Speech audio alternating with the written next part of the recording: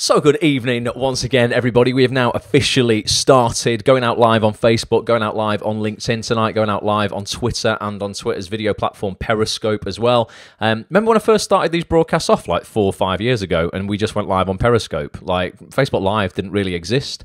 Neither did it with LinkedIn Live. Definitely didn't exist. Yeah, thank you for watching on whatever platform. If you are watching on the replay or you're listening to the Acts on This TV audio experience on iTunes or Spotify or Stitcher, hello to you. If you don't know that that even exists and you want to listen to the audio of all of these live broadcasts that I do every Monday night on Facebook, then get yourself over to Spotify or Stitcher. That's another like podcasting platform, or SoundCloud or Apple Podcasts, and just search for Act on This TV, all one word. Hit subscribe and you will get the audio of all of these live broadcasts delivered to your device for free every week. So I'll go live on a Monday night. The audio for this will probably be uploaded tonight, you know what, after this, because I'm busy tomorrow. So I will stay up a little bit later tonight and I'll put it online so those who missed live can catch up on the audio.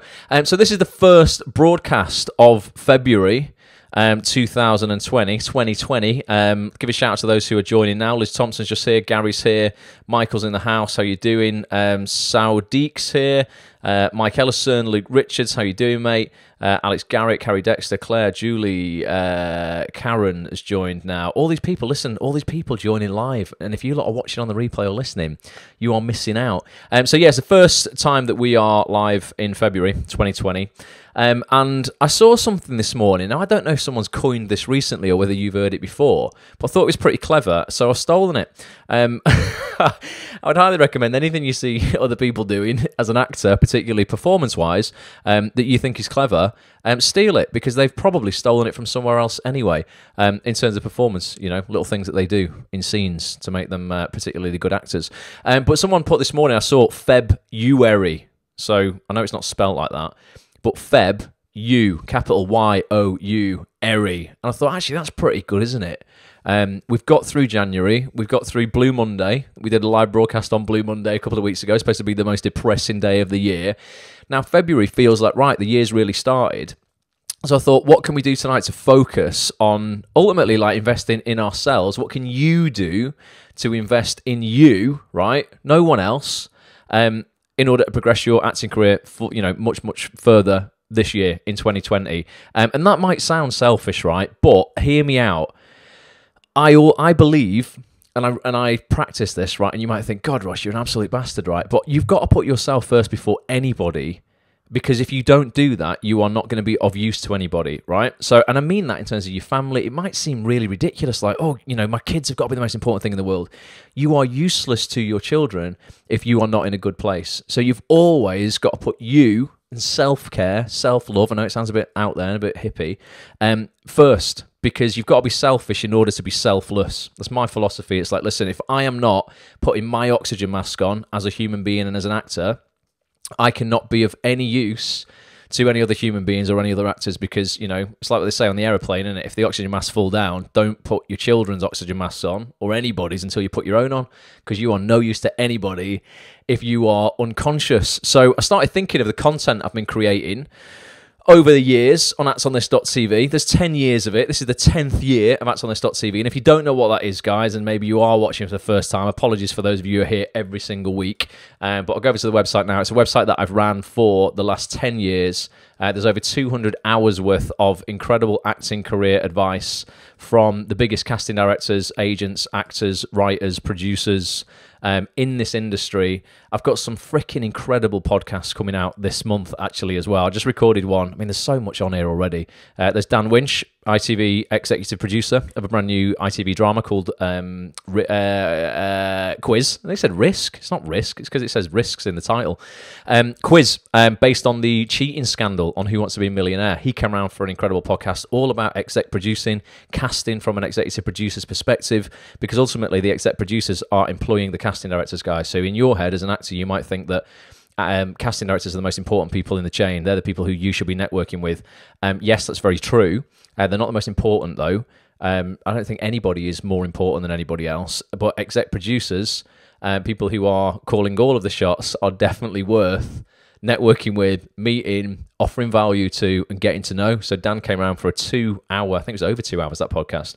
You can listen to on actsonthis.tv, along with loads more. There's me. I did a podcast where I actually got interviewed on my own podcast, bit weird, but it's because it's the 10th year. There's Peter Hunt from Hollyoaks. He talks all about casting. There's just so many people on here. If you would need an agent, I've got loads of podcasts with agents. There's Brian and Nicola from Regan Talent Group, incredible agency.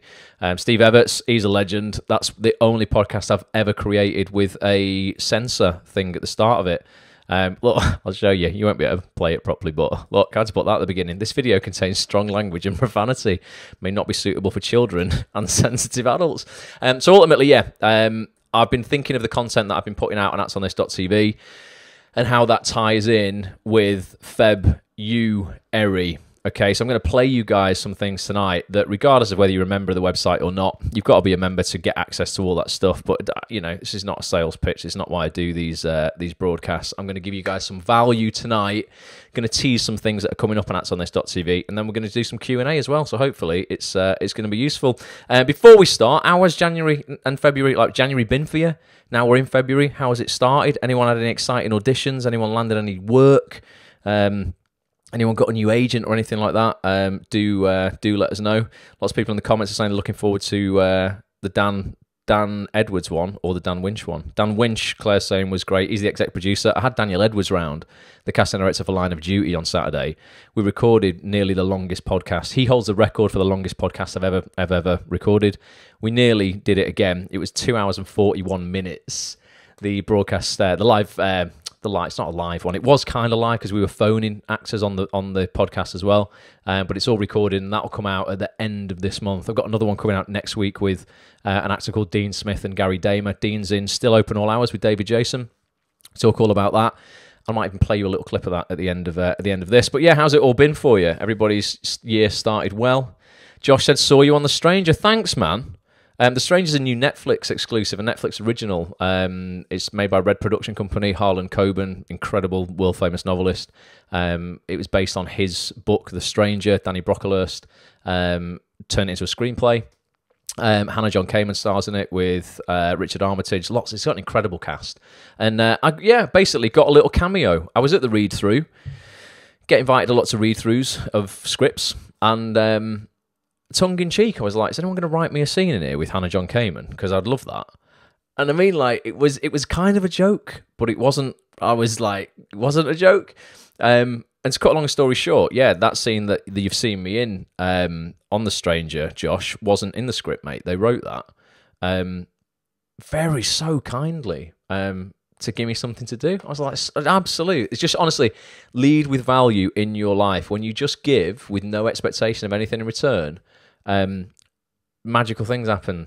Things get good very, very quickly. Whereas if you look at this industry as what can you take from it, you just don't get anything. Just go out, meet people, network, and give as much as you can with zero expectation of a return, and you will get more than you could ever bargain for. Paul Dupree, hope everyone is well. Hello from LA. Paul, amazing to have you here, mate.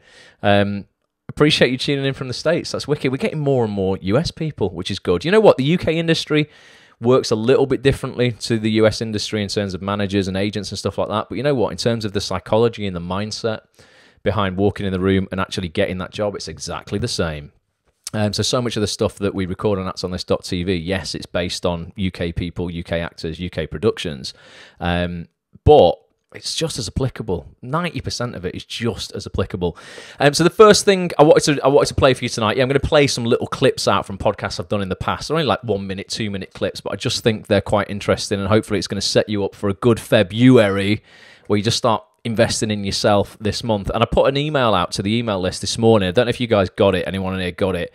It was a clip from Julie Hesmondhalgh. Julie is an incredible actress, British actress who got over here in the UK. She was very well known for a part she played as a character called Hayley Cropper in Coronation Street many years ago, but she was in it forever. I thought that was where she was going to stay, and then she left. Her character got killed off, like, I think it's pancreatic cancer. It was one of the most moving storylines I think the show's ever seen. And since then, she's gone on to do incredible dramas. We've got an ITV drama over here called Broadchurch with David Tennant. Olivia Colman did very, very well. She was in Doctor Who as well, and she came around for a podcast, and we just talked about, like, ultimately a lot of like just human stuff, to be honest, in terms of just how her leaving Coronation Street affected her life, and you know, how she really struggled. You know what? Listen to that podcast. She said, when I came out of Coronation Street, no agent wanted to know her. You know, you lot who are struggling for agents right now, she'd been in one of the most iconic shows on British TV for over a decade, I think. Left it, not a single agent would meet with her. Nobody wanted to know her. And it just took a shitload of perseverance and humility to go, you know what, I'm going to have to practically start again and convince people that I am not just this character that was in this soap opera. So she talks all about that, but she also talks about the secret in her head to happiness. And I know a lot of people will have been watching the BAFTAs last night, and it does two things. Over the years, earlier on in my career, and at certain times if I've not been doing as well as I would like, watching award ceremonies like that does two things for me. Sometimes it will really fire me up if I'm in a good place, and it'll make me like, yeah, come on, you know, celebrate everyone else's success. This is all great. And then to be completely truthful, you know, times in my life, when I go back to like my mid-20s, you know, 10, 12 years ago, and I was not anywhere near where I wanted to be. I was hitting my head against a brick wall. I was doing everything wrong. I was signing with agents that weren't right for me. They were, a few of my agents literally folded and just went bankrupt, so that was bad. That's not a good agent to sign with when they're not making any money, that they have to close the business down. Because obviously none of their actors are working. And yeah, and then watching something like the BAFTAs or the Oscars at that time in my life just made me so pissed off and jealous and envious and just like, you know, just bitter, to be honest, just bitter about why I was blaming unconsciously everyone else in the industry for why I wasn't working, instead of turning my fingers around and pointing at myself and saying, actually, mate, it's you, and everyone else's success is nothing to do with yours. And just because they've won something, it doesn't mean you're not going to get yours. Doesn't mean that there's less success out there for me than there was for, you know, because those people on the telly, those people winning BAFTAs had won their awards. So I want to play this 60-second clip from Julie, because she admits that as well, in terms of how envy and jealousy can kind of screw you up. But actually, she gives away what she thinks is the secret to being a happy actor. It's only a minute long, this clip. I'll be back in a minute, but I just think if you can take anything from tonight's broadcast, this is something that's really, really important to implement in your life. In Feb-YOU-ary, okay? You-ary. Here you go. We'd gone out to meet up in London while I was filming Peterloo, and she kept saying, oh, what are you doing at the moment? And I kept fudging it because I was worried that, I knew she wasn't working at the time, and I was worried that she'd feel bad. And anyway, in the end, she was like, oh, did you know they're looking for people for Peterloo? And blah, blah, blah. And I said, oh, I'm filming it at the moment, you know, and she was just like, oh my God, that's brilliant. And when we left each other, I sent her a massive text just saying, I've spent a lot of my life being really jealous of you, and your absolute generosity and pure, unadulterated joy for me that I had that job has really shamed me and really made me look at myself again and think like, and she was like, oh, mate, my mate, you know, I'm just happy for you, it's blah, blah. And I really learned something from it. I just thought, to be like that is the absolute goal above anything else, above any other success. It's if you can actually enjoy other people's success and be like, fair dues to you, and really feel that inside you. That is like the secret of happiness in this profession. There you go. Little clip from Julie. I couldn't agree more with that. And you know what? I'm not going to sit up here, and I never like to do this at all, and go, oh yeah, I'm perfect. You know, I always celebrate other people's success. You know what? Sometimes it's really freaking hard. It's really hard. It doesn't come naturally to everybody, I don't think. Maybe it's just me. But like I say, you know, if you are facing adversity in your life, or you are seeing other people seemingly, and it's not always the case when you really dig deeper, but seemingly have it easier than you. I remember when I was at drama school and there was a kid 2 years below me just plucked out of, I think it was the end of his first year, put in a massive Sky Atlantic show, basically didn't finish drama school. And it completely launched his career. Like, he'd never auditioned for anything before in his life by drama school. And then boom, pulled out, and a bigger job than, like, you know what, like, a bigger role than I've had in 15 years of leaving drama school, even to this day. And I'm still working on pretty good stuff, but yeah, sometimes it can be like, shit, you know what, it can feel like other people are getting an easier ride, or it's like, oh my God, they must know somebody, or I bet their uncle's the exec, or whatever. So I'm certainly not saying it's dead easy to always celebrate other people's success. One thing that I know is true from my experience is life becomes a lot less stressful when you can do that. and when you genuinely can be happy for other people. Because like I say, there isn't just 100 units of success out there. And if Paul goes out and gets a job, or lands an agent or something like that, that you wanted or I wanted, it doesn't mean that there's, that's it. There's 10 units less success out there. There's only 90 left now. There is, such an abundance, an infinite amount of success out there. You just got to go and find your piece of it, and you will have a piece of it out there if you look hard enough. What a lot of people do is they just don't look hard enough. They don't bring together the two ingredients that I think makes for success. It's very basis, and it's ultimately hard work and patience. Some people are real hard workers, but they have no patience. So they'll work really hard in spits and spats for 2 weeks at a time, and then they'll go, oh, it's not working, forget it. Other people are very, very patient, but they don't work hard enough. They're almost too laid back, where they're like, oh, it'll happen, it's fine. I think you need to marry those two things together. Work very hard every day, be very quick every day, at least send an email a day, or, reach out to someone on LinkedIn a day, on Twitter a day. Do something every day that you can. Everyone's got 10 minutes when they're sat on the toilet, let's not be too crude about it, where you can compose a quick email to someone, reach out to someone you've not connected with in a while, check in on somebody, just send a cold email to somebody, every day, to even, what I'm going to start doing. Someone said they do this, and I thought that's a good idea. They purposely send a cold email to one person a week. So it's not every day, just one person a week who is not even in their field, in their industry. So it wouldn't be like writing to somebody in the acting industry. It'd be like, actually, I'm curious to just learn about something else. And I just wonder what it would be like, I don't know, got in the music industry, or what it would be like, trying to think something completely not related to acting that might be interesting. I love business. So wonder what it'd be like to just reach out to somebody who runs their own social media marketing company or something like that. Not directly linked to acting, but I'm still very interested in it. And he was like, it's amazing because you just learn about so many different things that you would never otherwise have stumbled across. And he does that via LinkedIn. He just goes on LinkedIn, filters by profession or sector. You can filter like people by the sector they work in. He goes, oh, that'd be interesting. Yeah, I wonder that, I'd like to learn about banking, I don't know. And he just reaches out to someone and goes, listen, I work in such and such an industry. This is the value I can offer you. Maybe we could spend an hour chatting and just throw some ideas around. And it's just to get educated on lots of different things. But I think that's really quite interesting.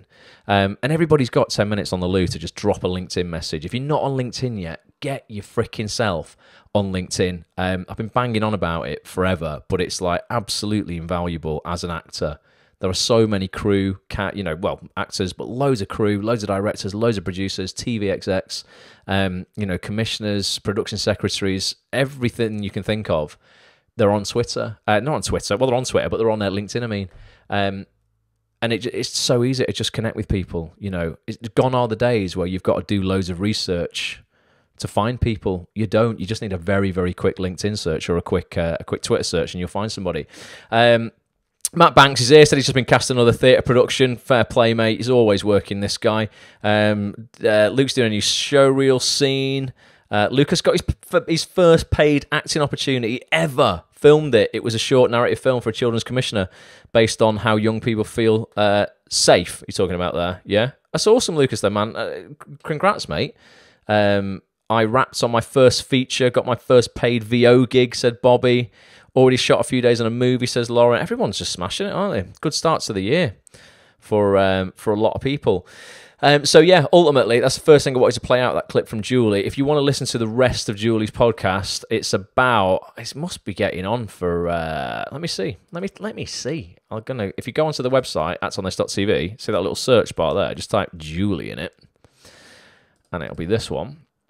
It's called Leap and the Net Will Appear with Doctor Who's Julie Hesmondhalgh. Because that's what she had to do, basically. She was leaving the stability of an incredibly stable job that she could have stayed in at Coronation Street probably for the rest of her life, getting paid very well to do a job she loved, or go out, be curious, take a leap, see if you can do something else in the industry, working other jobs, and hoping the net will appear.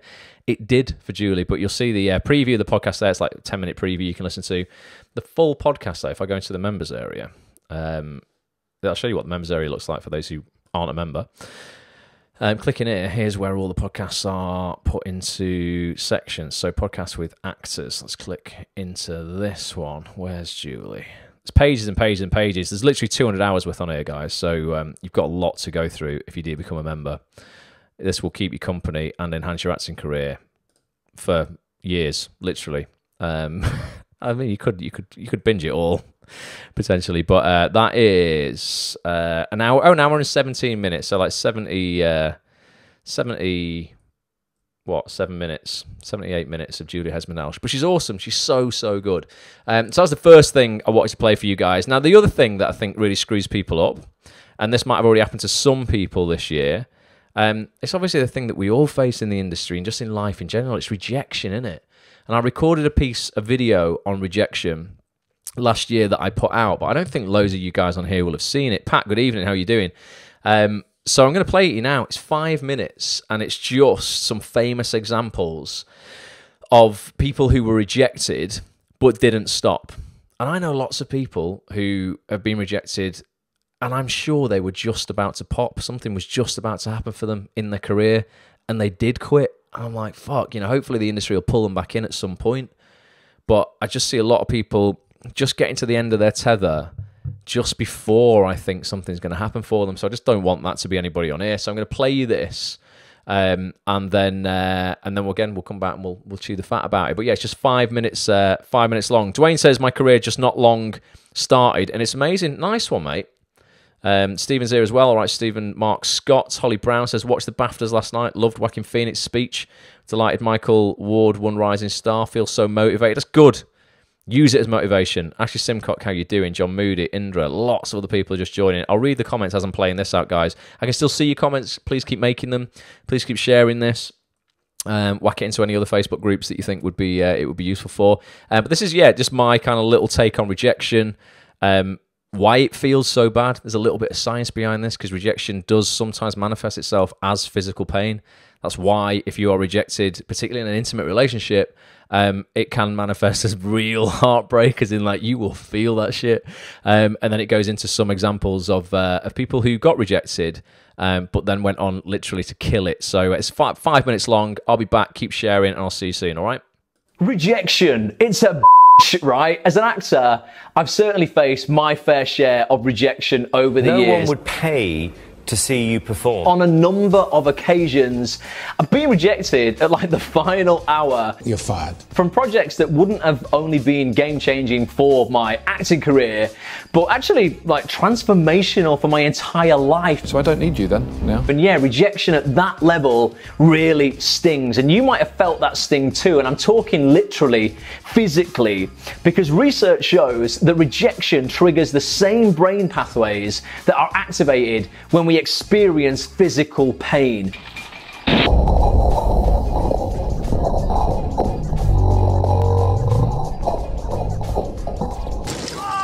Scientists suggest the root of this goes back to when we were hunter-gatherers and living in tribes. The price of rejection back then, and thus ostracism from the tribe, was pretty much death. Mother Nature decided the more painful she could make the experience of rejection, the more likely we were to change our behavior to avoid ostracism, thus being able to survive and pass on our genes. Thanks, Mother Nature.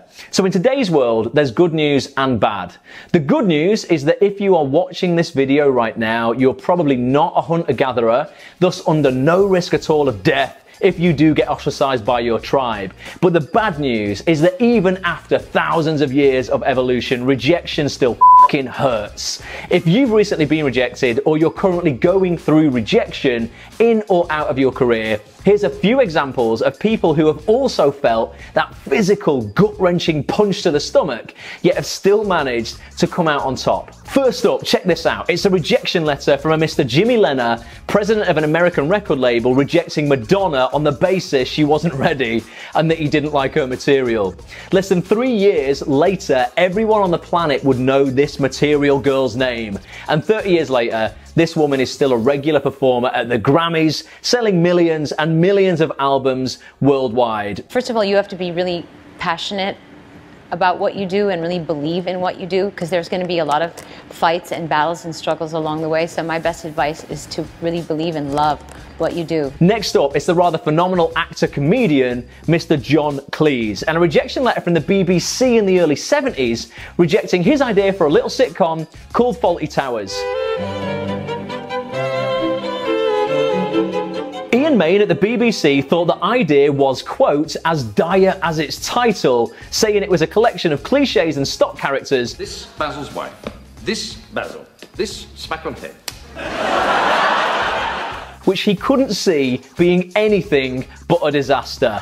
Ouch, there's that physical pain in the pit of Cleese's stomach right there. Don't worry though, that pain soon faded when the show was finally accepted by the BBC in 1975, just 12 months after that letter was written. Today, Fawlty Towers is considered the gold standard of British sitcoms. Hardly a disaster, Mr. Main. What I've discovered in this business is that if you do something that's a bit original, nobody gets it at the start. So what you realise, Paul, when you get to my great age, is that almost nobody knows what they're talking about. I remember that. Who's this then?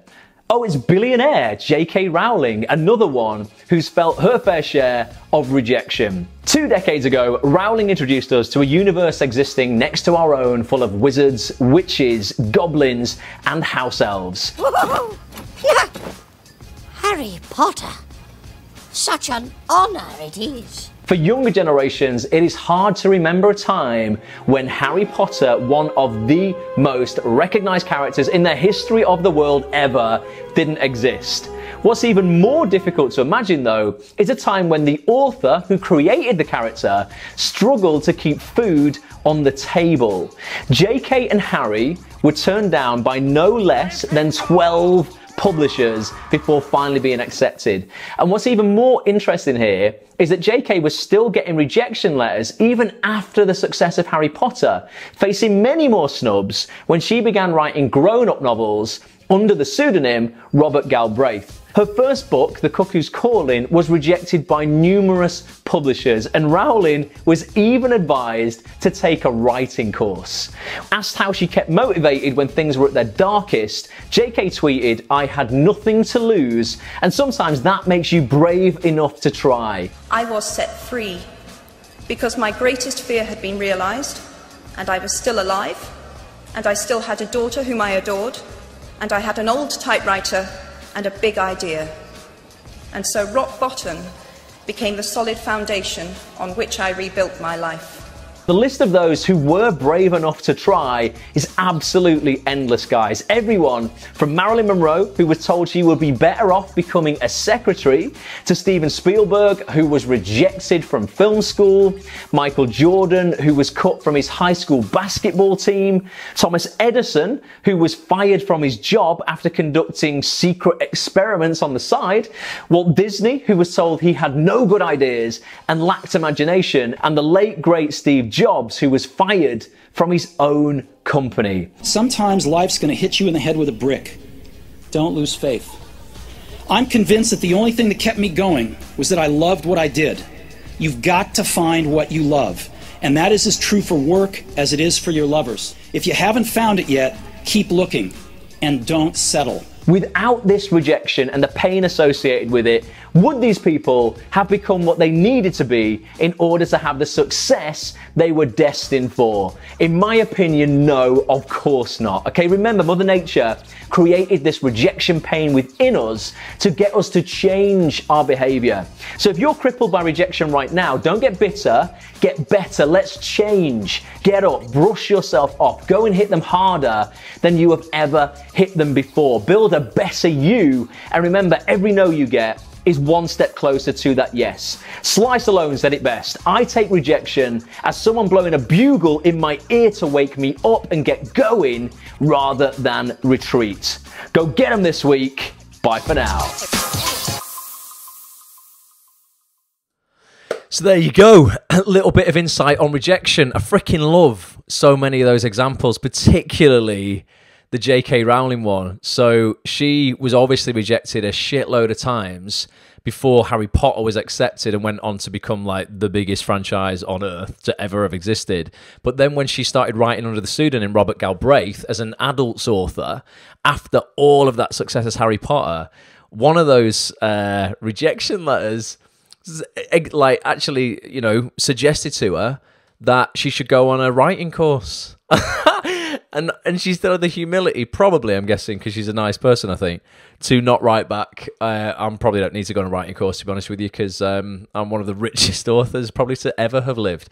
So there's some incredible examples in there. So it's just a thing, you know, again, to say, you know, this month, another thing to focus on in Feb-YOU-ary as an actor is definitely to not, as a few people were saying in the comments there during that, you know, not dwell on rejection, use it as fuel. I don't know about you, but in my own life, in my own acting career, in a way, honestly, it's almost like I don't love no's, since I'm not saying, oh yeah, what I get a no.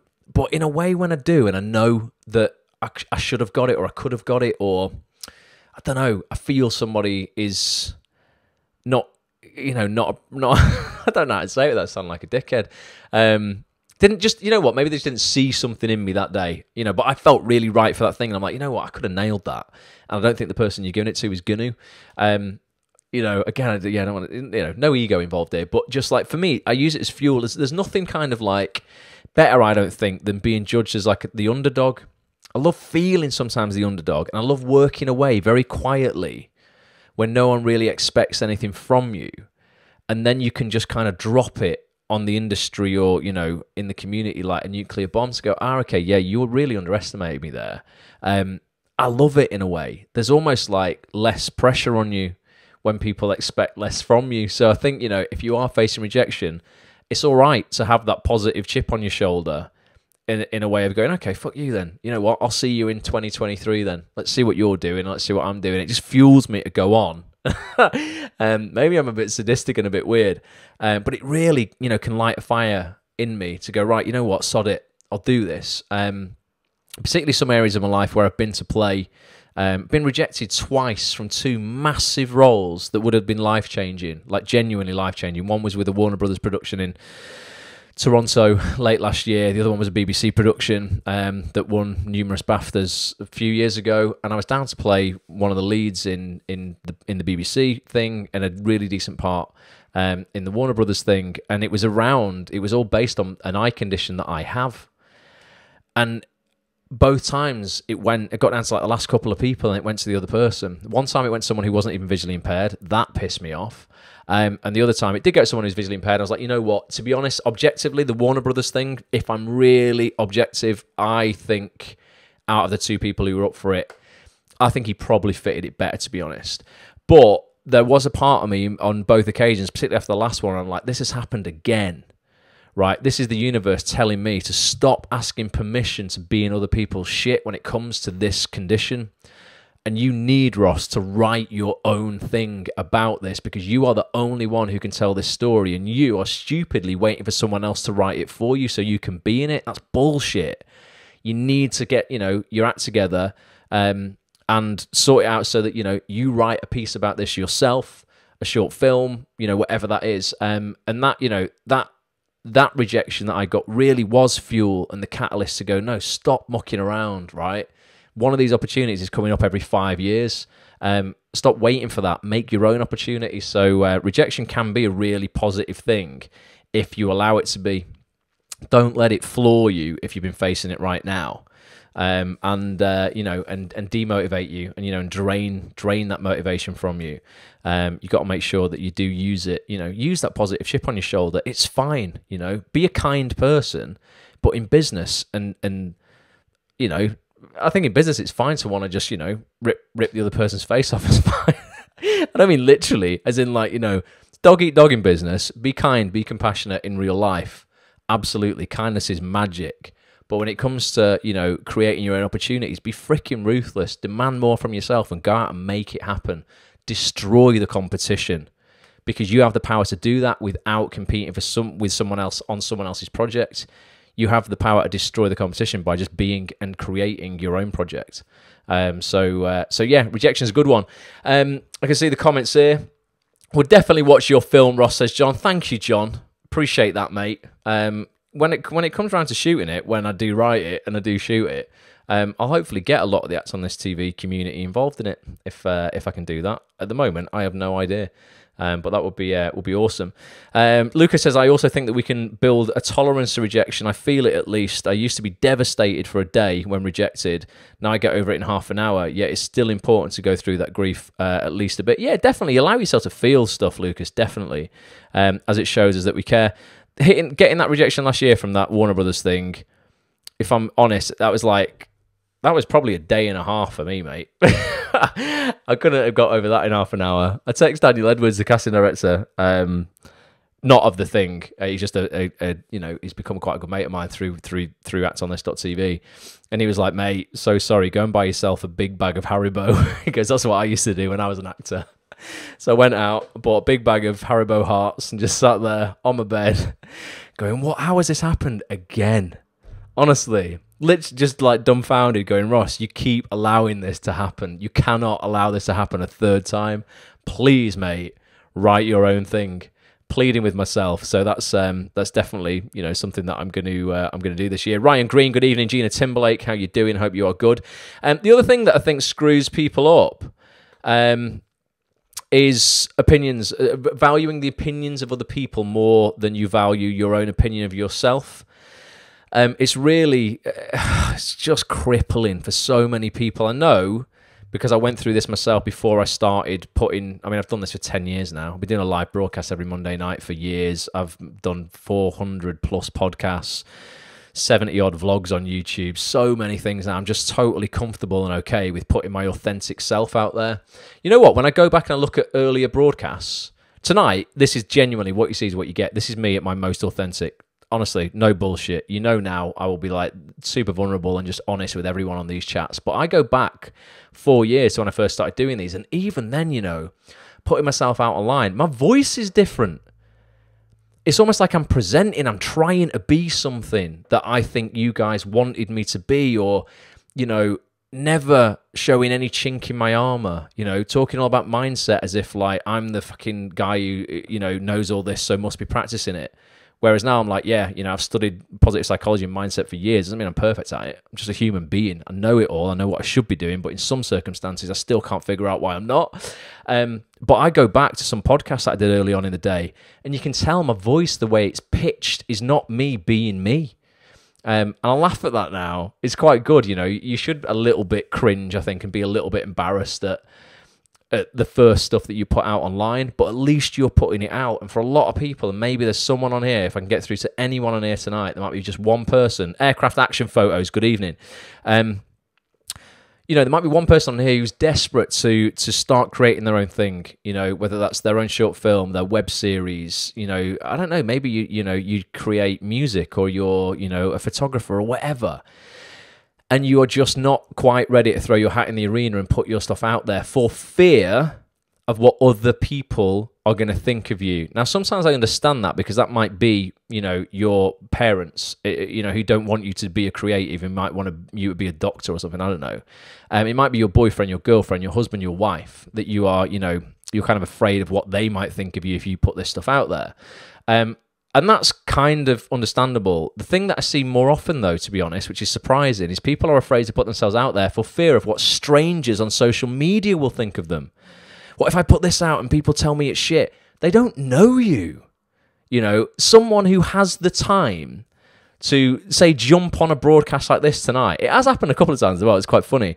And actually troll my live broadcast, for instance. Go like, Ross, you look like a dickhead. What, I don't know, just give me loads of shit on one of these. Someone who has time to do that, I'm deeply empathetic to that person, because that person must be in a shit ton of pain in their head to have the time to do that. So if you are afraid of putting content out there online because you value these opinions of people who are fundamentally broken, like, it's just a terrible decision to make in your acting career and your life.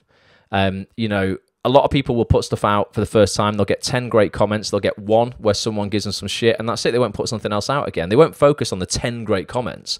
They'll focus on the one comment they got from Sally Pants 50 on Twitter. Who's got no profile picture. Generally trolls. They'll have a stupid username. They'll have a profile picture that isn't even their face. They'll give you shit, and you are not putting out content because of that. You know, it's insane. So again, I created a piece of content last year that I don't think many people have seen, so I'm going to play it you again now. It's about a 5-minute video again, like that rejection one. And this was, you know, Petch, my cameraman, we were filming a piece to camera near Christmas time last year, and we were having a break, and we were making a cup of tea. Petch drinks tea because he's weird. I was making him a cup of tea, and he'd left the camera running. So we caught a conversation of me and him. It was really great timing actually, because he was talking about doing his own vlog, because you know I do a vlog on YouTube. I'm actually going to finish that this year, and I'm going to start focusing on some different content. I'll tell you about that another time. But youtube.com/watchross, you'll see behind the scenes of all the stuff that we do at actsonthis.tv. So behind the scenes of all the guests and the podcasts that I do, you'll get exclusive chats with them, actors, agents, casting directors, etc. If you go right back to when I first started the vlog off 2 years ago, you'll see behind the scenes of me setting up multiple businesses as well. That was like behind the scenes of my life, not just the acting career. But Petch was like, I want to set up a vlog, because he started a self-tape company where he will do your self-tapes for you. If you're an actor and you don't know how to do self-tapes properly, you don't have the technology, he will come to your house literally with kit and film a self-tape for you. So he was like, mate, I want to do a vlog behind the scenes of me doing self-tapes. But he admits at the start of this conversation that he was shitting his pants, and he tells me it's because of a practical reason. And this is what people do, because it's easier to say to ourselves, I'm not going to do that. I'm not going to make that film. I'm not going to put this out or that out because of a practical reason. Like, I don't have time. I don't have money. You know, people might not watch it. All of these things that are just, you know, it's fear disguised as practicality. It's a real high level of procrastination. I won't do that until I bought the camera and all this shit. And then I kind of talk him through the way I felt when I was first setting up my vlog, and I had to take the camera out on my own and set it up in a Starbucks and talk to camera on my own. And I don't know if you've ever done that, or you do Instagram stories when you're out and about on your own. You can, if you overanalyze it, get really self-conscious. And in the world we live in today, like, social media is such an incredible platform for promoting what you're doing, like, and you know, gaining attention and using that as arbitrage to get what you want in your acting career. That you really should be using it. All platforms: Instagram, Twitter, Facebook, LinkedIn, YouTube. You might be so overwhelmed, you're like, oh, I couldn't possibly do that. You can, and I'll probably do some broadcasts on how I create content, because I'm on all those platforms and I do practically all of it myself. Petch helps me a little bit, the camera guy. But you can do it, you know, if you're disciplined enough, you can do it around other stuff that you have going on in your life. So I'm going to play you this now, and then I want some honest feedback and honest, you know, comments from you guys on what you might be holding yourself back from doing, because you might be afraid of what other people are going to think of you if you put that thing out. I know people who have filmed stuff, finished it, edited it, put it all together, watched it, and then their own objective opinion of it, not objective, their own subjective opinion of it, because it's theirs and they're close to it, somehow they decide it's shit and they're not going to put it out. And I'm like, you've decided that. The market is the market. The market will decide if it's good or not. Put it out, for God's sake. You've made it. You've spent all this time editing it, and now you've decided it's shit, so you're not going to put it out. Let the market decide. So this is like a 5-minute conversation I had with Petch about opinions. I hope it helps. Give me some comments as I'm playing it, and I'll be back in 5 minutes, all right? What are they going to think of me? I thought, well, they're going to think I'm an egotistical prick, or what if I don't get it in one take and have to keep doing it again and again and again? And I remembered, like, fearing all those strangers' opinions of myself. I was thinking, I'm just going to do it. I'm just going to do a vlog. You know what you do? Do a vlog? I think everyone should do a vlog. And I was like, well, I filmed yours, so part of it was, I'm going to have to film this myself. Yeah. You can still shoot a vlog on your own, though. Oh, yeah. I was doing the washing up, and I was kind of scripting it in my head. Like, all right, this is what I'll say at the start of the vlog. I can document my way over to your house to talk to you about setting up that self-tape guy. Colour of He-Man. Colour of He-Man. Is that enough? No, it's fine. Right, go on. So yeah, like I set the camera up. I was even gonna like call you and do the thing that we do, you know, where you have the phone there, like Ross, you're live on the vlog, blah blah blah. I was gonna have it all. Yep. Set up the camera against the table there. Right. Chatting about setting up the business, and so people could see me setting it up from day one through to fruition, kind of thing. Yep. Documenting is like the thing. Yep. And then I backed out. Why? Like, I don't know. I was just like, you shit your pants. yeah, no, I really did. And I don't know why I did it. I was really excited about it at first, and then I was like, oh, do you know what it was? There was like, I'm gonna have to edit this. And then what if I don't do an episode 2? Like, right, okay, yeah. I don't want to get into the habit of just doing content for content's sake. Do you know, I'm forcing. Is that really though why? Is that? I don't think that's really why you didn't do it. I don't. I was. Yeah. No, I think that's you rationalising why you didn't do it by giving yourself a That's fear disguising itself as practicality. People do it all the time. People are like, oh, okay, yeah, I can't do it this week because of that. I've got a holiday coming up. Oh, I won't be able to vlog that week. You didn't do it, I don't think, because you were afraid of people might think it's shit.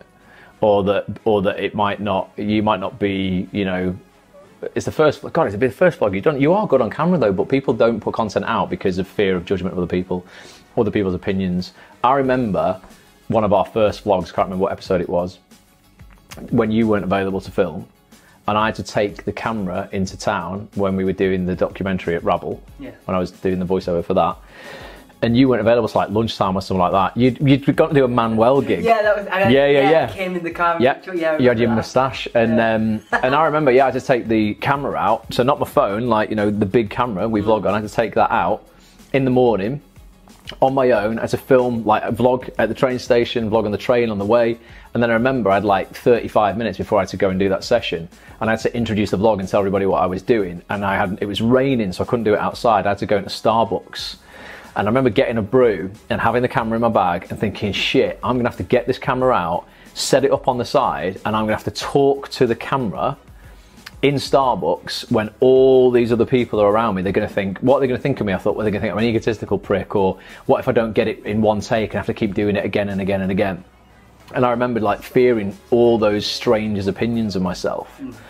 And then realizing that actually that thing that I say all the time, that if I don't make my own opinion of myself worth more than the opinion of everyone else in that Starbucks combined, I'm never going to do anything, because I'm always going to be vulnerable to those other people, and I'm always going to be at the mercy of whether, you know, like whether or not I think those people are going to like what I do or not. And ultimately no one gives a shit. I ended up sitting there, getting the courage up, ate my porridge, did it to camera.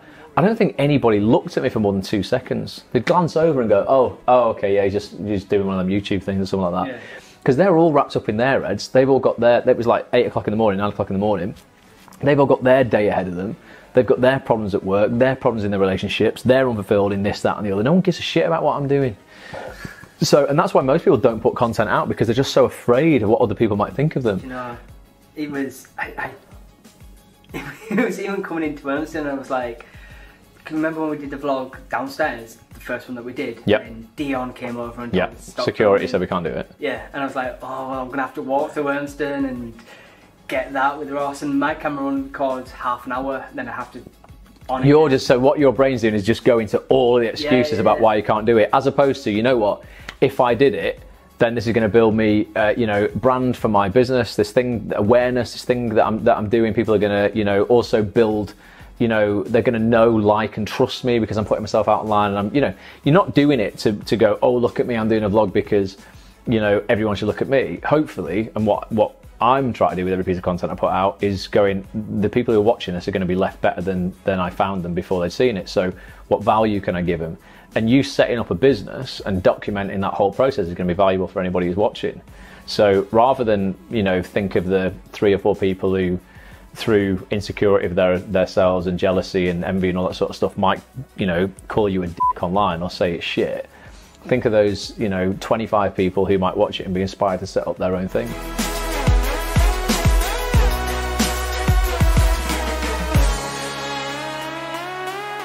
Yes, indeed. Your opinion of yourself needs to count more than everybody else's opinion of you combined. In Feb-YOU-ary, another thing I want you to focus on. So I want you to focus on celebrating other people's success. It's massive. It doesn't mean that there's any less success out there for you.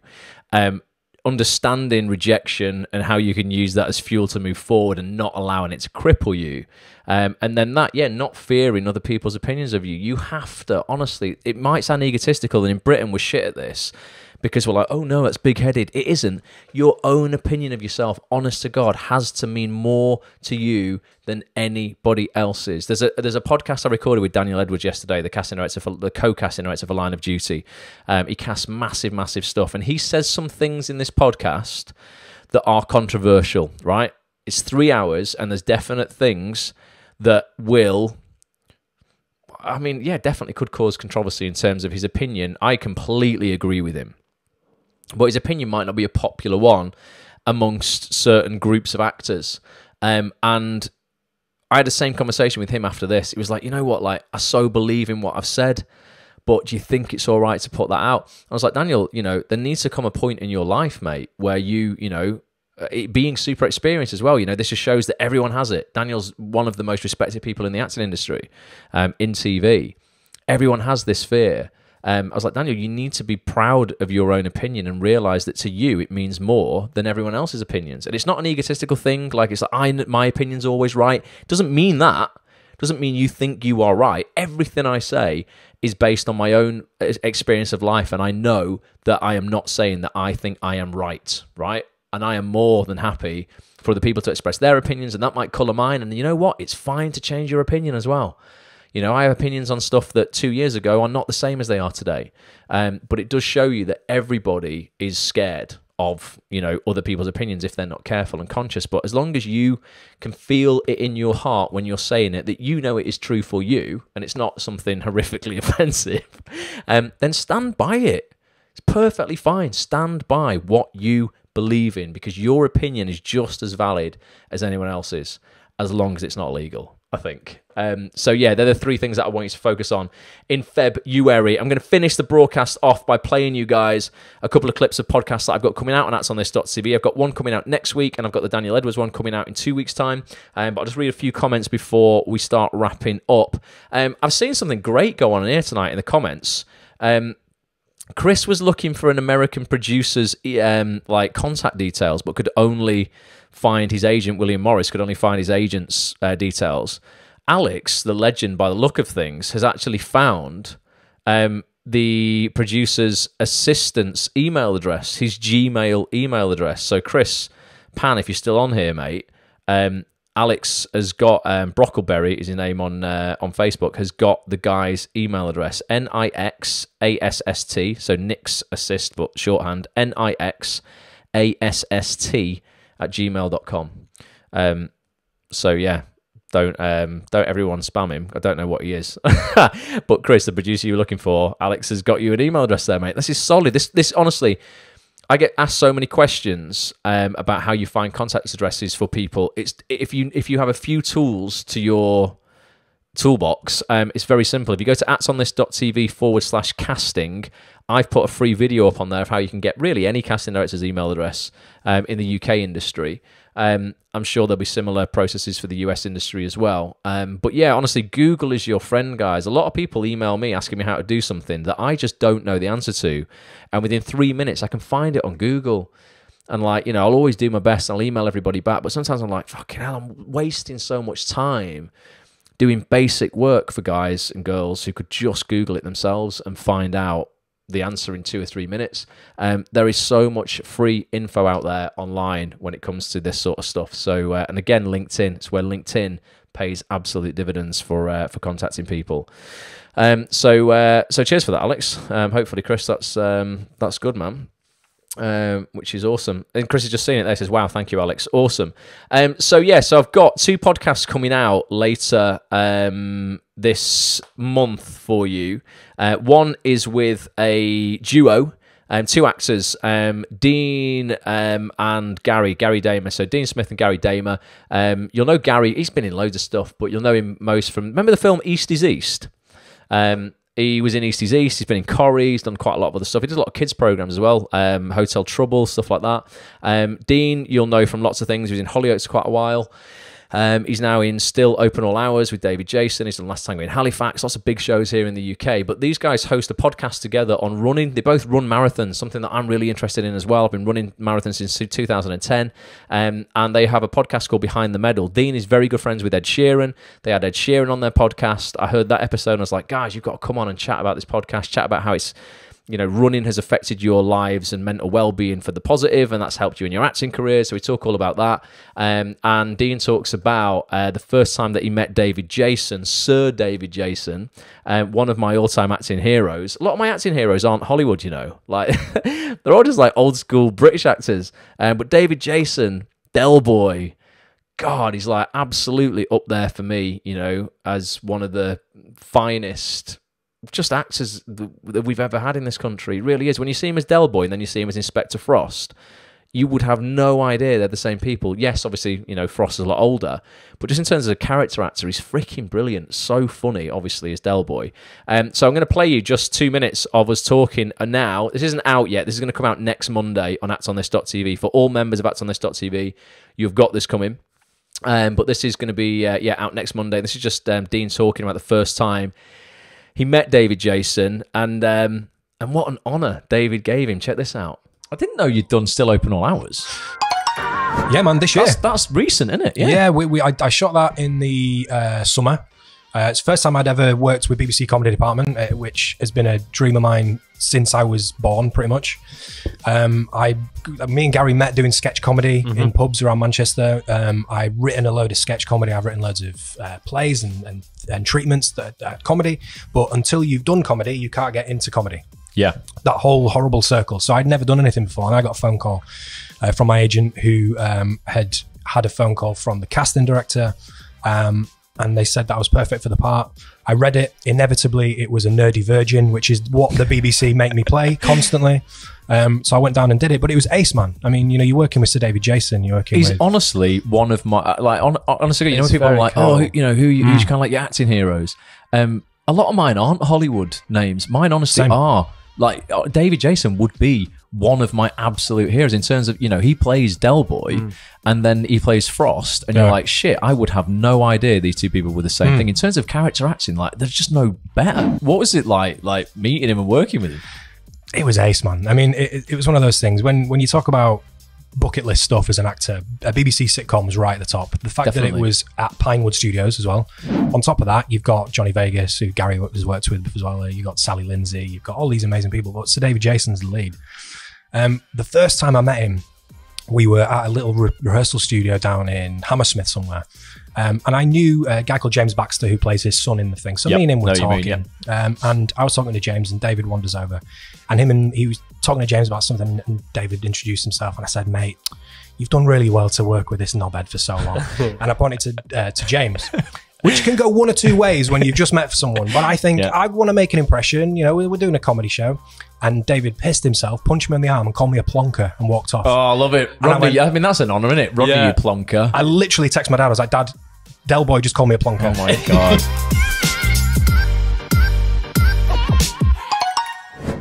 What an honour. David Jason, Sir David Jason, Del Boy, calling you a freaking plonker. I would love that. I'd be all over that. And Julie said she learned a lot from David working on set with him, saying he said it's not how much you do, but how you do it that matters.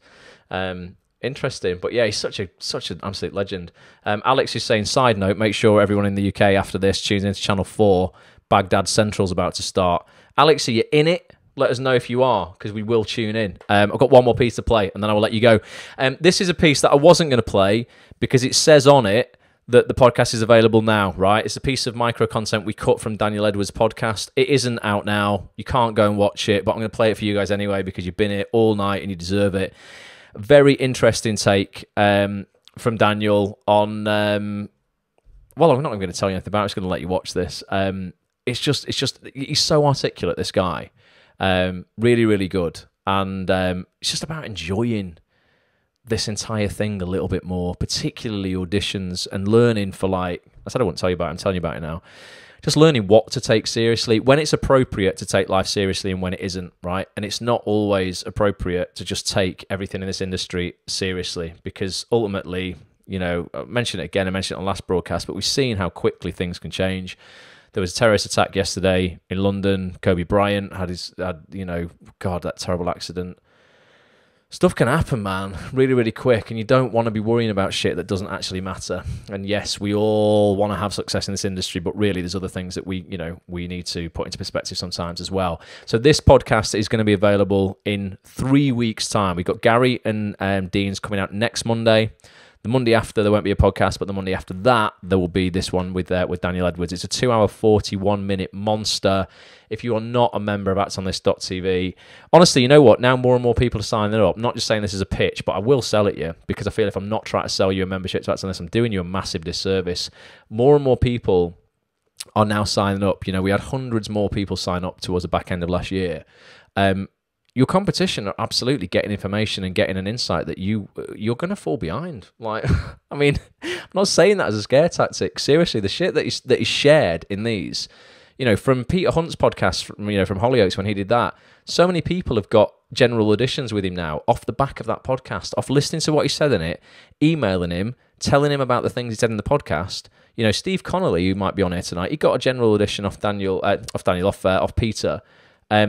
Like 3 days into the new year. We only put the podcast out, you know, a couple of days before Christmas. This shit works.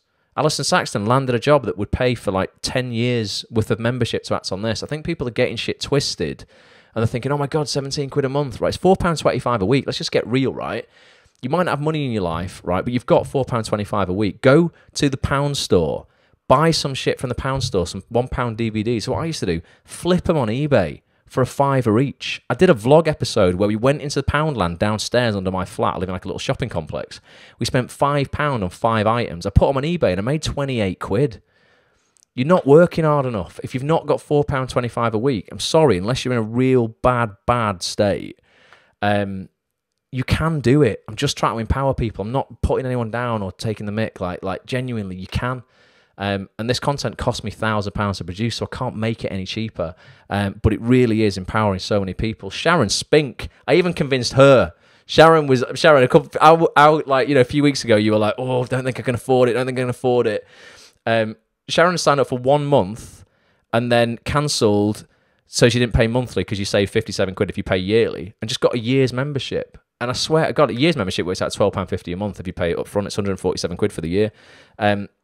The stuff on here is just gold, and there's a reason why I'm working a lot in TV, and it's not because I'm magical. It's because I'm acting on the information that I'm putting into these podcasts and that I'm getting from the guests that come on. So it's like, it's the truth. Liz says it's so true, Ross. I've been so much more proactive since I joined Acts on This. And Steve said I did and all. Yes, you did, Steve. Definitely. But yeah, you've got to, honestly, you just get out of life what you put in, and there is no amount of time or money that is too much to invest in yourself, right? There just isn't. And I'm trying to do as much as I possibly can do to progress all of our lives and careers here. So I can't do any more. Chris Stone's just joined. I'm going to play you this. I'm going to finish on this. I'm going to have to close the comments down now, guys, so I won't be able to see your comments, I don't think. Let me have a look. Maybe I will. I'll open another tab so I can still just see him for a second. But I'm going to be back next Monday, 9 p.m. If you're listening on the replay and you've listened this far in, please tweet me. Do you know what would be do you know what would mean the world, right? Just to help me spread awareness of what we're doing here and to prove to people that it is legit. It'd mean the world if you would get on Twitter and just tell people about it. Just I don't know, write a tweet telling actors what you're getting from the community, how it's affected you, if it has affected you positively. And just that, I mean, that'd mean the world, because, I hate selling. I don't like being salesy. And like I say, I feel if I'm not trying to get people on board, I'm doing them a disservice, because I just know I can expedite your career with this information so quickly. But that would mean the world if you just tag me in a tweet so I can at least say thank you and just tell people about it. That would be awesome. Chris Stone, whilst you're on here as well, I just want to remind people, we're going to do a showreel surgery live with Chris Stone. Chris Stone's an incredible showreel producer. I don't get paid to say that. He's done loads of showreel stuff for me. I've been in scenes that he's been shooting as well. We did a web series together. The best in the country, in my opinion. And we do this thing called showreel surgery, where we do a live broadcast like this, But rather than me playing clips of podcasts out, we play people's show reels out. So we've had, the last time we did it, when we did a long broadcast, we did an 8-hour broadcast, but it had over 1 million impressions on Twitter. So there's a lot of eyeballs on people's work. Now, I'm not saying it's going to land you a job or anything like that, but you just don't know who's watching it. So we will do that at some point soon, Chris, and then you guys will be able to send us all your show reels. We'll do a live broadcast. We'll send it out, and then we'll try and create some kind of, awareness that we're live, get people to tune in. You'll learn about show reels. Chris will critique your show reel live. He will tell you in his honest opinion what you should change, what you should leave alone, the order of things, whether things should go, be cut, all this sort of stuff. He's the showreel doctor on those broadcasts. So we will do one of those this quarter, Chris. We'll do it like by the end of March. So we'll keep you guys posted on that.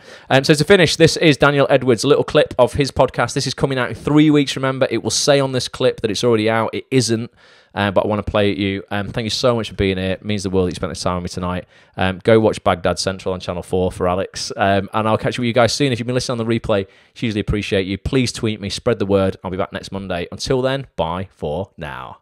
The serious things of the things that happen outside, come in and enjoy the moment.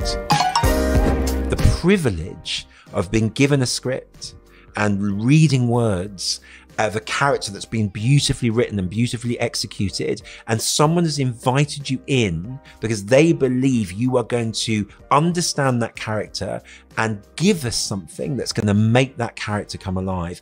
What an exciting privilege. Enjoy the fucking 15 minutes. Enjoy it. Enjoy it. I know it's hard. I'm making it sound much more simple than it is, but enjoy those moments.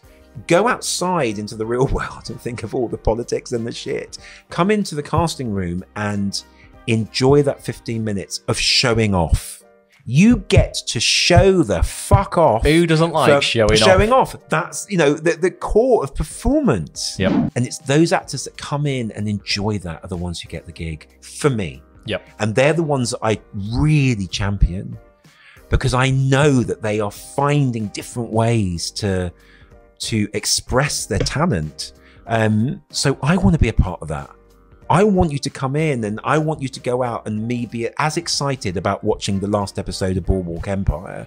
I've never screamed at the television so much in my life than the last episode of Boardwalk Empire, one of the most astonishing television shows.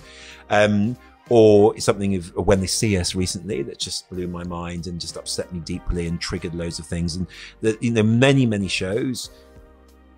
But how amazing. I get to see that with every actor that comes in. I get 15 minutes of that. I get 15 minutes of performance in front of me, live theatre in front of me. How fucking amazing. What I don't want is 15 minutes of fucking angst-ridden grief.